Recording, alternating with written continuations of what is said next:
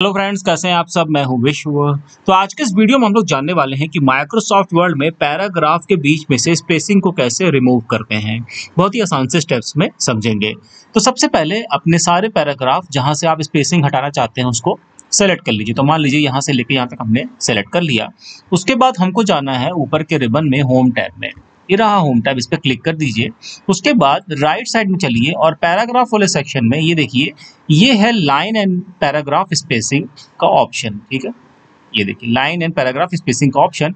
इसके drop down पे click करिए और यहाँ से देखिए रिमूव स्पेस आफ्टर पैराग्राफ का ऑप्शन आपको यहाँ मिलता है। जैसे ही आप इस पर क्लिक करेंगे तो ये देखिए पैराग्राफ के बीच में से जो स्पेसिंग थी वो हट गई।